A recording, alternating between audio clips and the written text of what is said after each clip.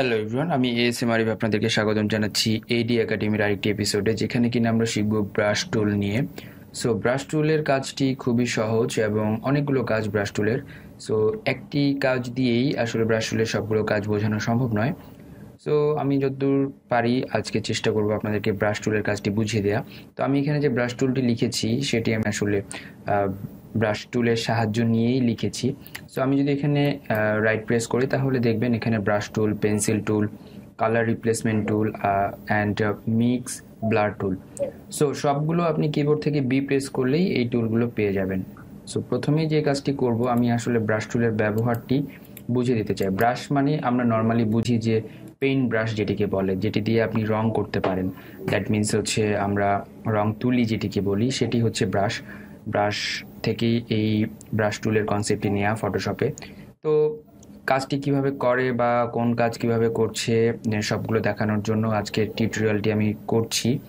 So আশা করি আপনাদের ভালো লাগবে। যদি আপনি চ্যানেলে নতুন হয়ে থাকেন তাহলে অবশ্যই চ্যানেলটি সাবস্ক্রাইব করুন এবং বেল আইকনটি প্রেস করে রাখুন। আমরা নতুন নতুন অনেক ভিডিও টিউটোরিয়াল নিয়ে আসছি, যেটি কিনা সম্পূর্ণ বাংলায়।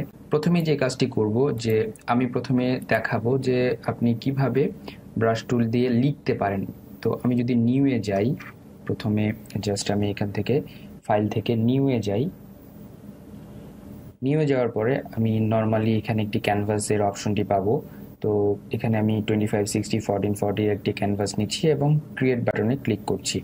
তো তারপরে আমি এই ক্যানভাসটি পেয়ে যাচ্ছি। এখন যদি আমি এটিকে লিখতে চাই, এখানে কোনো কিছু, ধরুন আমি বাংলায় কিছু ফন্ট আকারে লিখতে চাচ্ছি, যেটি কিনা হাতে লেখা। সো হাতে লেখার জন্য আমি বলে রাখি, অবশ্যই আপনার ওয়াকম বা গ্রাফিক্স ট্যাব প্রয়োজন হবে। আপনি মাউস দিয়ে লিখতে আপনার কষ্ট হবে, বাট আপনি পারবেন। বাট আমি এখানে ওয়াকম ইউজ করছি। তো ওয়াকম আমি যেটি ইউজ করছি তার মডেল নাম্বারটি এবং এটির প্রাইস আমি আসলে ভিডিও টিউটোরিয়ালে দিয়ে দেবো। আর যদি আপনারা কিনতে চান তাহলে আমার সাথে যোগাযোগ করতে পারেন, ওয়াকম।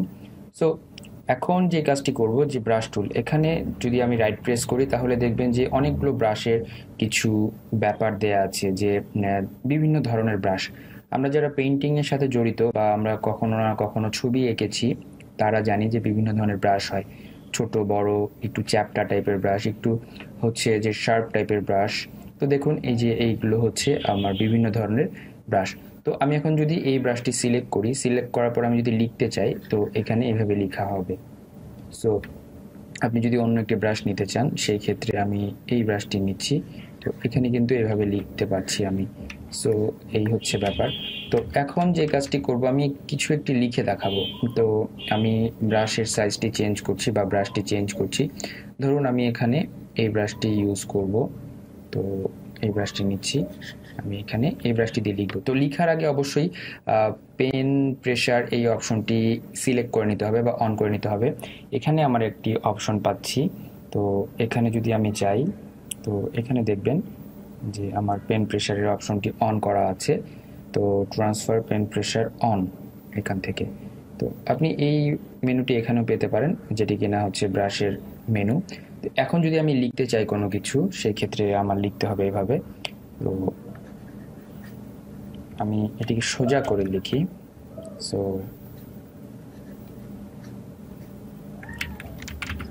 নর্মালি কলমের মতো আপনি লিখতে পারেন। সো ব্রাশ টুল, বা আপনার নিজের নাম লিখতে চান, যেমন আমার নাম যদি আমি লিখি আরিফ, লিখতে পারি। তো এইভাবে আপনি ফন্ট তৈরির কাজে আপনার ব্রাশ টুলটি কাজে লাগতে পারে। অথবা আপনি নর্মালি যদি কোনো কিছু লিখতে চান, কোনো কিছু আঁকতে চান, সেই ক্ষেত্রে ব্রাশ টুলটি খুবই কাজে লাগে। যেমন আমি যদি এখানে একটি ডিজাইন করতে চাই, ধরুন এরকম কোনো ডিজাইন করতে চাই, সেই ক্ষেত্রেও আমি কিন্তু এই ব্রাশ টুলের সাহায্য নিতে পারি। পেন প্রেশার যে কথাটি বলছিলাম, যে দেখবেন পেন্সিলকে যখন আমরা একটু হালকা করে প্রেস করি তখন একটু হালকা দাগ ওঠে, এবং একটু জোরে প্রেস করলে জোরে দাগ ওঠে। পেন প্রেশারের ব্যাপারটি হচ্ছে এরকম। আমি যদি পুরোটুকু একটু সাদা করে নিই, দেখুন এখানে যে জিনিসটি হচ্ছে, তো আমি যদি হালকা থেকে গাঢ়র দিকে যাই, ধরুন দেখুন এখানে আমি হালকা করে দাগ দিচ্ছি, তাই এই জিনিসটি একটু হালকা দেখাচ্ছে। যদি একটু প্রেশার দিয়ে ক্রিয়েট করি তাহলে একটু হচ্ছে ডিপ দেখাচ্ছে, এবং এইচটুকু হচ্ছে আপনার হালকা থেকে যাচ্ছে। তো এটি হচ্ছে পেন প্রেশার অন করে রাখার ব্যাপারটা। ওয়াকম দিয়ে কাজ করলে এই জিনিসটি আপনার কাজে লাগবে। সো যেহেতু বেসিক টিউটোরিয়াল, তো ব্রাশ টুল দিয়ে কী কী করা যায়, আসলে ব্রাশ টুলটি কী কী কাজে লাগে এই জিনিসগুলো দেখানোর জন্য আমি আসলে ওয়াকমটি ইউজ করছি। এমন না যে আপনার ওয়াকম থাকতেই হবে, তাছাড়া আপনি কাজ করতে পারবেন না, এমন না। আমার গ্রাফিক ডিজাইন লাইফে আসলে ফার্স্ট 3 বছর আমার কোনো ওয়াকম ছিল না, পরে ওয়াকম কিনে আমি কাজ করা শুরু করি। সো এটার জন্য হতাশ হওয়ার কোনো কারণই নেই। তো এখন আসুন ব্রাশ টুলের আদার্স কিছু কাজ, যে ব্রাশ টুল দিয়ে আর কি কি করা যায়। ব্রাশ টুল দিয়ে যদি ফটো এডিটিংয়ের ক্ষেত্রে যাই, সেই ক্ষেত্রে আমি দেখাবো যে ছবিতে আপনি কিভাবে ব্রাশ টুলের এফেক্ট ফেলতে পারেন। তো আমি একটি নতুন ছবি ওপেন করছি, আমি এই ছবিটি ডাউনলোড করেছি ওয়েবসাইট থেকে, এবং এটির ফটো ক্রেডিট লিঙ্ক আপনাদেরকে আমি দিয়ে দেবো। সো দেখুন, আমি চাচ্ছি যে আমি এই চোখের যে জ্যোতিটি বাড়াতে চাচ্ছি বা চোখের লাইট বাড়াতে চাচ্ছি, সেক্ষেত্রে আমার ব্রাশ টুলটি খুবই কাজে আসবে। তো সেই ক্ষেত্রে আমি যে কাজটি করব, ব্রাশ টুলে যদি আমি যাই, ব্রাশের প্রথম ব্রাশটি আমি নিচ্ছি, নেওয়ার পরে আমি এটির কালার চেঞ্জ করে সাদা কালার করে দিচ্ছি, এবং ব্রাশকে আমি ছোট বড় করতে চাইলে থার্ড ব্র্যাকেট ক্লোজিং এবং ওপেনিং দিয়ে আমি কাজটি করতে পারবো। তো থার্ড ব্র্যাকেট যদি আমি ওপেনিং প্রেস করি তাহলে ব্রাশটি ছোট হবে, এবং ক্লোজিংটা প্রেস করি তাহলে ব্রাশটি বড় হবে। সো আমি এটিকে ছোট করে নিচ্ছি। তো এখানে যদি আমি একটি সিলেক্ট করি একবার, এবং এখানে যদি একবার সিলেক্ট করি, তো তাহলে এই দুই জায়গায় আমার সাদা রং বা সাদা অংশ চলে আসলো। বাট এটিকে যদি আমি চাই যে এই চোখের জ্যোতিটি কীভাবে বাড়াবো, কেন আমি নিলাম, তো এখান থেকে আমি যদি একটি নতুন লেয়ার নিয়ে নেই, তারপরে যদি আমি এখানে একবার প্রেস করি এবং এখানে একবার প্রেস করি, তাহলে দুই জায়গায় সাদা ব্রাশ বা সাদা রংটি লেগেছে ব্রাশের সাহায্যে। তারপর যদি আমি ব্লেন্ডিং মোডটি চেঞ্জ করে ওভারলে করে দিই, দেখুন চোখের জ্যোতি কিন্তু বেড়ে গিয়েছে। তো অপাসিটি যদি আমি একটু কমিয়ে রাখি, তাহলে দেখুন আগের ছবিতে ইমেজের চোখের জ্যোতি বা চোখের আইবলের কালারটি একটু কম ছিল, বাট এখন কিন্তু অনেক বেশি মনে হচ্ছে। সো এটি কিন্তু হচ্ছে আপনার ব্রাশ টুল দিয়ে করা যায়। তো এরকম হাজারো কাজ আছে যেগুলো কিন্তু ব্রাশ টুল দিয়ে করা যায়। তারপর আসুন যে ব্রাশ টুল দিয়ে আরও কি কি করা যায়। ফাইলে যাচ্ছি, ওপেনে যাচ্ছি। তো এখানে দেখুন আরেকটি ছবি আমার আছে। এখন চাচ্ছি যে আমি লিপস কালারটি চেঞ্জ করব। এখানে আমার ফটোর যে লিপস কালার আছে এটি চেঞ্জ করব। তাহলে কিভাবে করতে পারি? তো আমি ব্রাশ টুলে যাচ্ছি, প্রথম ব্রাশটি নিচ্ছি, আর তারপরে যে কাজটি করব, ধরুন আমি এখানে কালারটি চেঞ্জ করে এখান থেকে কালার পিকার বা কালার ড্রপার আছে, যদি এখানে ধরেন তাহলে কালার ড্রপারে এই কালারটি সিলেক্ট হয়ে যাবে। তো আমি একটু লাইট করে দিচ্ছি এবং ওকে প্রেস করছি। যদি আমি নিউ লেয়ারে গিয়ে নতুন একটি লেয়ার নিই এবং এখানে যদি ব্রাশ করি, তো এই জিনিসটি কিন্তু ব্রাশ হচ্ছে। তারপরে যে কাজটি করব, আমি ব্লেন্ডিং অপশনস, এখানে গিয়ে যদি আমি সফট লাইট করে দিই, দেখুন এটি কিন্তু ঠোঁটের সাথে মিশে যাচ্ছে। তো ব্রাশ করার সময় যে কাজটি করতে হবে আপনাকে, অবশ্যই কেয়ারফুল থাকতে হবে যাতে করে আপনার এই সাইডের বা এরিয়ার বাইরে না যায়। সো আমি যদি একটু কেয়ারফুলি ব্রাশটি করি, তো তাহলে দেখুন কি হয়। তো এই হচ্ছে ব্যাপার। আমি এখানে কেয়ারফুলি ব্রাশটি করছি যাতে করে এই এরিয়ার বাইরে আমার ব্রাশের কোনো অংশ না যায়। তো আমি ছোট বড় করে নিচ্ছি থার্ড ব্র্যাকেট ওপেনিং আর ক্লোজিং দিয়ে কিবোর্ড থেকে। এখন যদি আমি ব্লেন্ডিং অপশনে গিয়ে যদি একে সফট লাইট করি, এটি কিন্তু আমার স্ক্রিনের সাথে মিশে যাচ্ছে। সো আমি যদি চাই তাহলে অপাসিটি একটু কমিয়ে দিতে পারি। তো আমার দেখুন এখানে কালারটি চেঞ্জ হয়ে গেল। তো আরেকটি কাজ আছে ব্রাশ টুলের আরেকটি কাজ হচ্ছে, যেটি আমি বিভিন্ন রকম ব্রাশ টুল দিয়ে করে থাকি, যেমন হচ্ছে যে মাস্কিং করাটা কিন্তু ব্রাশ টুলের একটি প্রধান কাজ বলতে পারি। সো এখানে যদি আমি মাস্কিং করতে চাই, সেই ক্ষেত্রে আমার কিভাবে করতে হবে সেই জিনিসটি আমি দেখাতে চাই। তো সেটার জন্য আমি এটিকে কন্ট্রোল জি প্রেস করে দুটি লেয়ার তৈরি করলাম। এখন আমি চাচ্ছি যে ব্যাকগ্রাউন্ডটি আমি রেখে এই অংশটুকু শুধু ব্রাশ করব। সো তাহলে যে কাজটি করতে হবে, প্রথমে আপনাকে হচ্ছে, এখানে আমরা এর আগে শিখেছিলাম quick selection tool. So quick selection টুলে গিয়ে আমার এই ছবিটুকু হচ্ছে আমার সিলেক্ট করে নিতে হবে। আমার ছবিটি সিলেক্ট করা হয়ে গেল। তো তারপরে যে কাজটি করব, যে এই অংশটুকু আমার ব্রাশের এই অংশটুকু আমি রিফাইন করব, সেটির জন্য হচ্ছে আমার অপশন আছে সিলেক্টে গিয়ে সিলেক্ট অ্যান্ড মাস্ক এই অংশটি। তো আমার এইটি কি চলে এসেছে। এখন যদি আমি স্মুথ করে দিই এবং এই যে এই সাইডগুলো যে আছে এগুলো যদি আমি ব্রাশ করে দিই, তো তাহলে কিন্তু আমার এই অংশটুকু স্মুথ হয়ে যাবে। সো এটি কিন্তু ব্রাশ টুলের সাহায্যেই আপনাকে করতে হবে, আদারওয়াইজ কিন্তু হবে না। সো এখানে দেখুন ব্রাশ টুলের এই আরেকটি কাজ আপনাদেরকে আমি দেখাচ্ছি।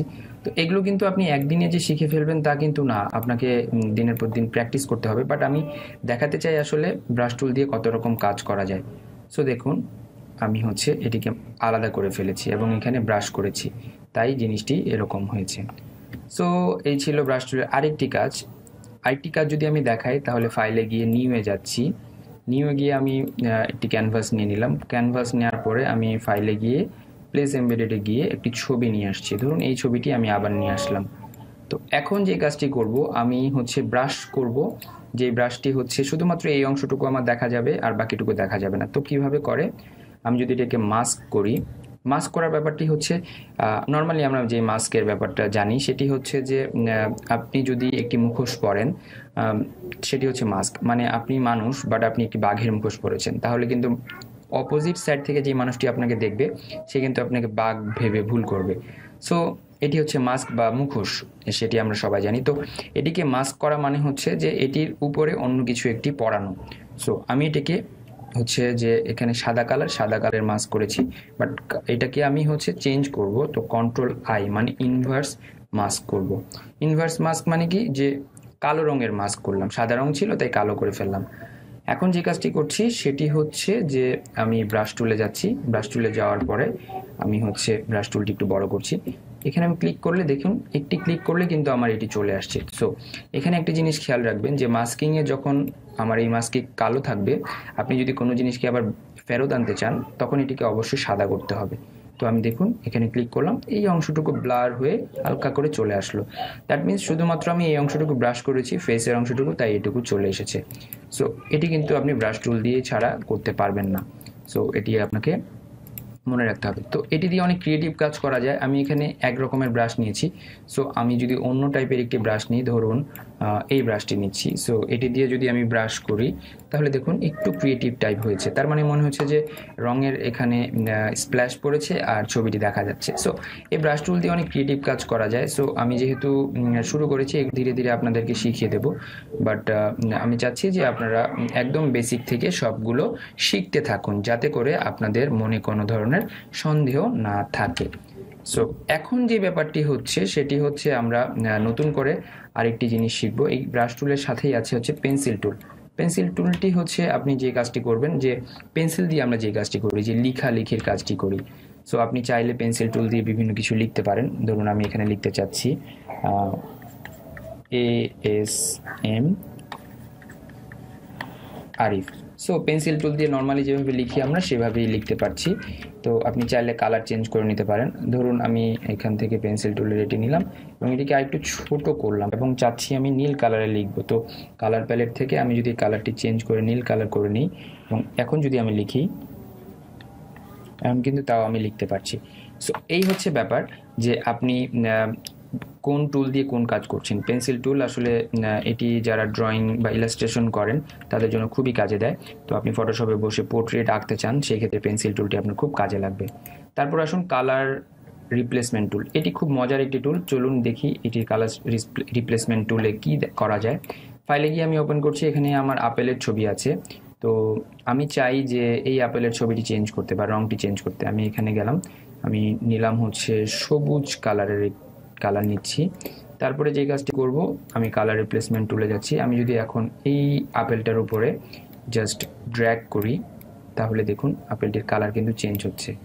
সো কালার রিপ্লেসমেন্ট টুলের কাজটি হচ্ছে এরকম, যে আপনি যদি কোনো জায়গার কালারটি রিপ্লেস করতে চান সেটি করতে পারেন। এটি আরও নিখুঁতভাবে করা যায়, বাট আমি আপনাদেরকে দেখানোর জন্য জিনিসটি রাফলি করছি। তো নিখুঁতভাবে একটু প্রিসাইজলি করতে গেলে একটু অ্যাডভান্স লেভেলে যেতে হবে। তো আপাতত এটুকু জেনে রাখুন যে কালার রিপ্লেসমেন্ট টুল দিয়ে কালার চেঞ্জ করা যায়। তো আমি যদি চাই এই আপেলের রংটি হচ্ছে নীল করব, তো আমি একটি নীল কালার নিচ্ছি, ধরুন এটি। এখন আমি যদি এখানে কালার রিপ্লেস করি, দেখুন আমার এটি নীল কালারের হয়ে যাচ্ছে। সো এই কাজটি করার জন্য আমার কালার রিপ্লেসমেন্ট টুলের প্রয়োজন পড়ছে।